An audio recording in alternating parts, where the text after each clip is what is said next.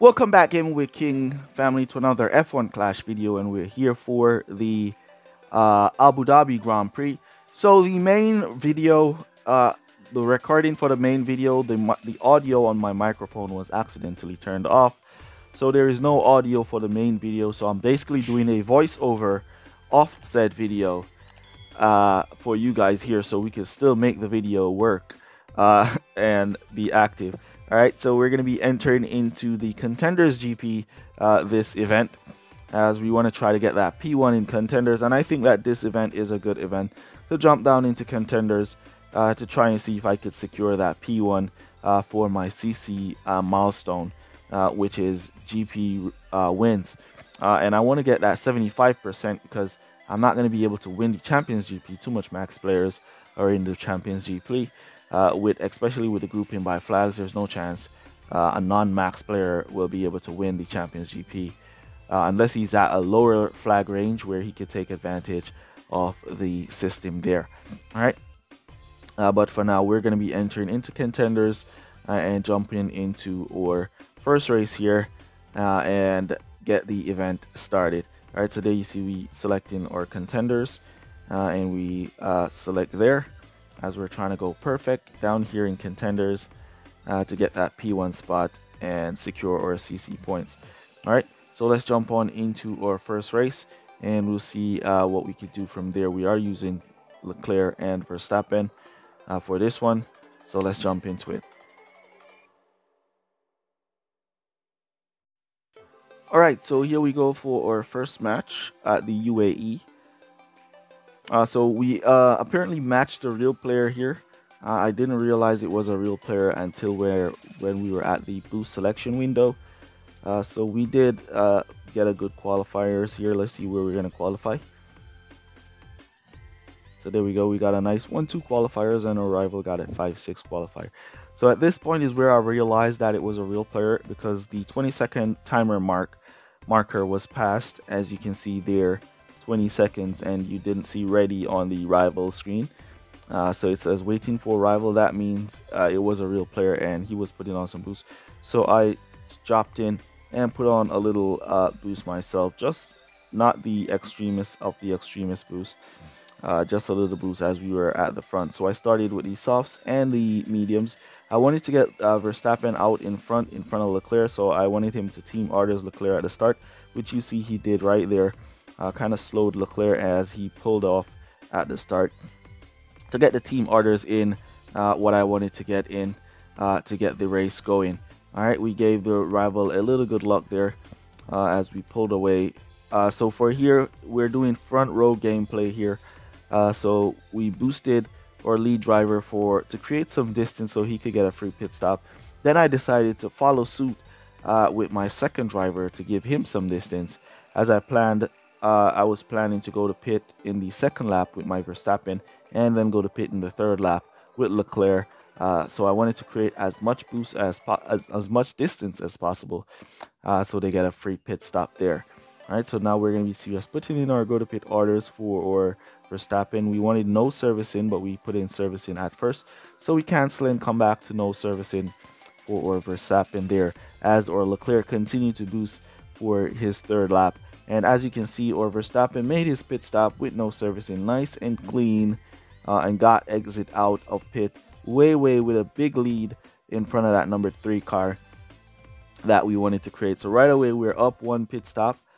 So we basically have done a free pit stop there, and we've regained the pack with a huge lead as we are at the front. So Leclerc, we brought him into pit there for his pit stop, and we wanted him to come back out as Verstappen came out in the lead. So we went for no servicing on Leclerc, and as you can see, we did 3.65 for him, and he was back out in P2 holding it strong, while the rival Hamilton just about to start his 4th lap, as he was using tire boost, so he was going long with that Hamilton for four laps to do a 4.4. We basically had fresh soft tires, so when he goes to pit, we're basically going to be boosting our Verstappen around for another lap, and then come back to mediums on Verstappen and pushing him to finish, as he will be winning this race here. All right, So there we go, boosting or Verstappen around as the rival goes to pit to create that little extra distance on boost, flying around there as Leclerc will be coming back in the 6.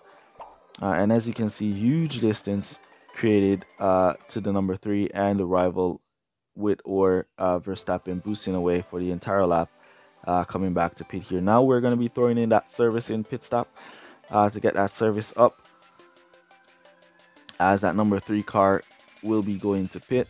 As we know, the rival is doing a one-stop 4-4, but we have such a huge distance, no way he's going to be able to catch or pass us. Now we're going to boost our Leclerc to go back around and secure this 1-2 quite comfortably. All right, so there is the rival, and he's now pull up on our Verstappen, but our Leclerc has a huge distance, a huge lead, so he's going to make his pit stop nice and comfy and get back out in a good position. All right, so here we go now in the pits with our Charles Leclerc, and he should be out by the time the rival should be coming around to the pits to go by him. He should be going out. So 495 on the pit stop with servicing, and here we are on the exit. There is the rival right in front of us right there.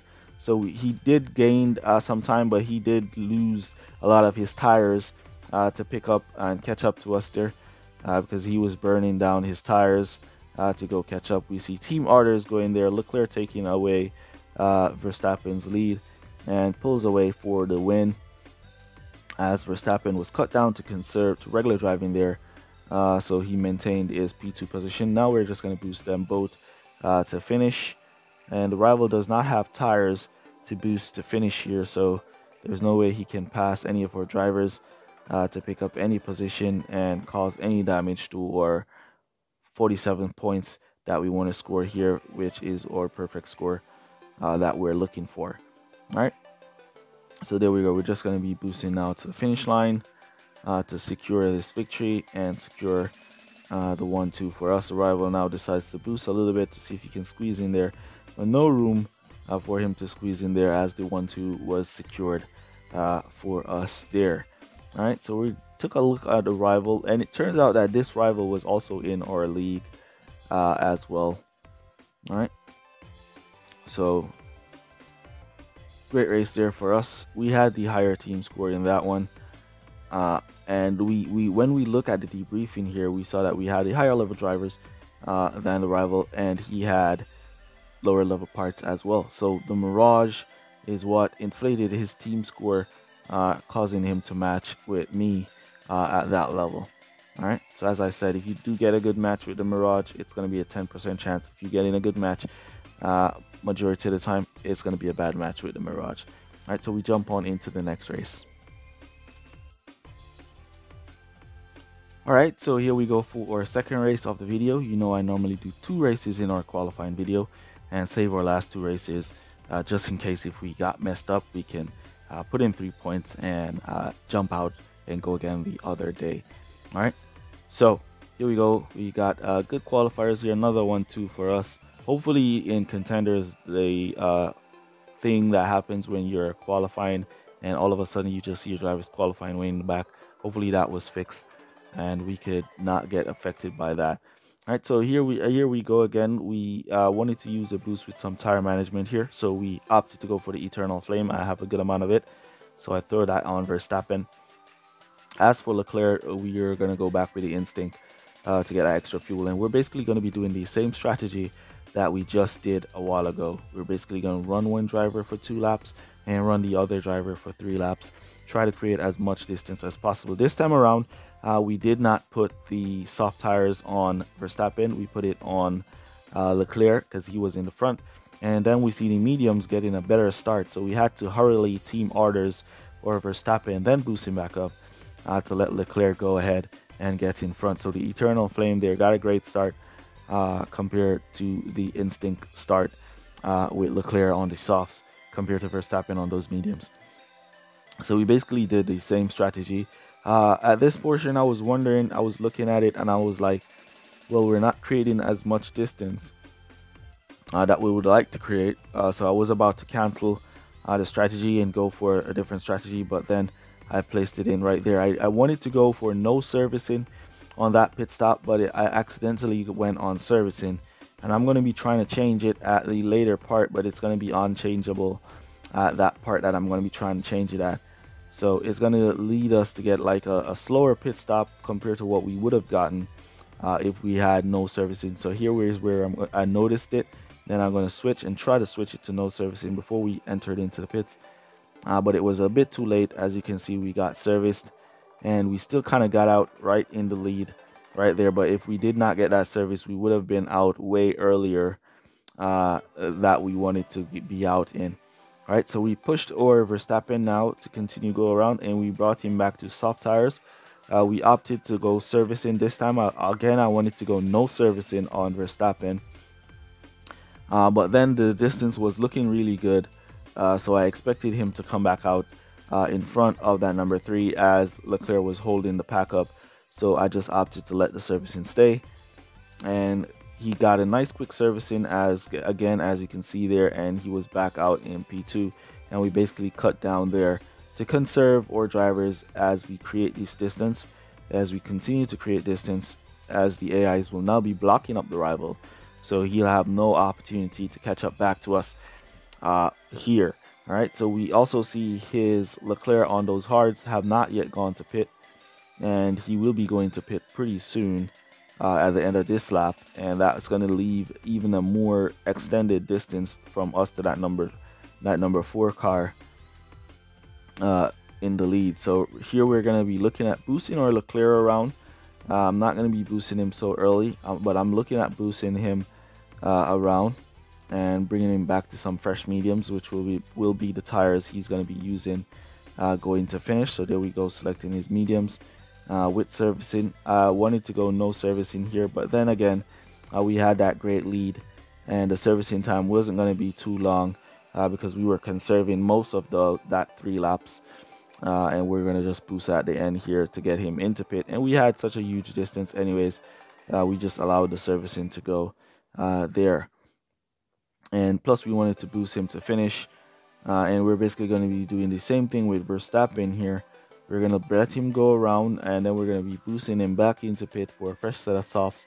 And basically boost him to finish there. As you can see, the rival Verstappen is on softs as well. So he'll be going back to pit. So no problem for us, and this one too is again secured from there. All right, so we had a great first 2 races. I'm going to be putting in my last 2 races later on.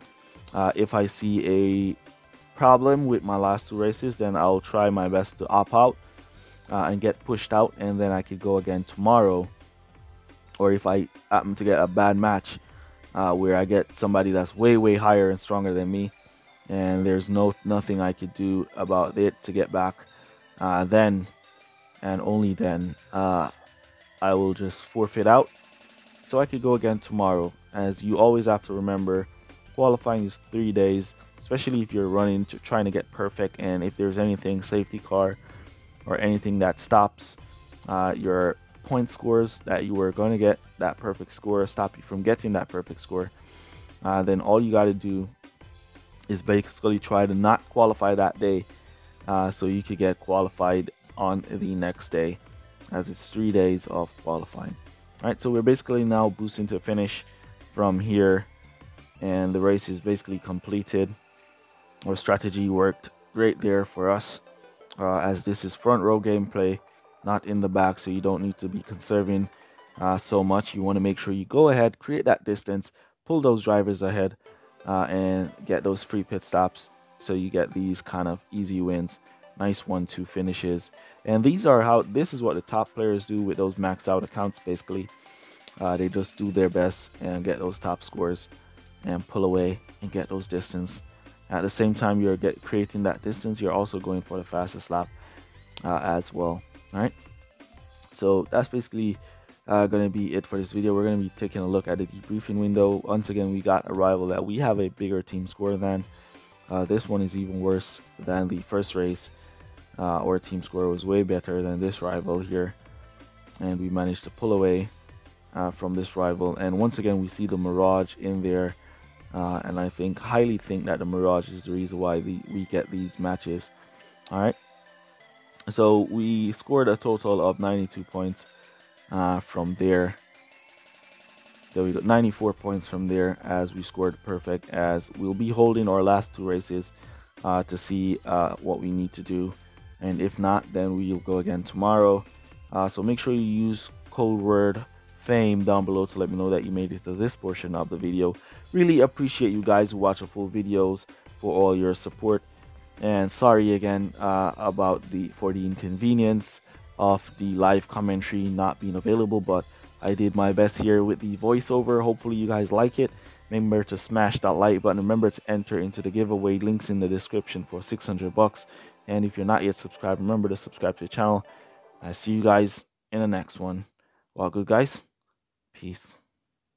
Shout out to Marco Pedrana, JJ, Vid Mantis, Christopher Graves, Alfredo Jr., Nathan Arsenio, and Touch My Dilly.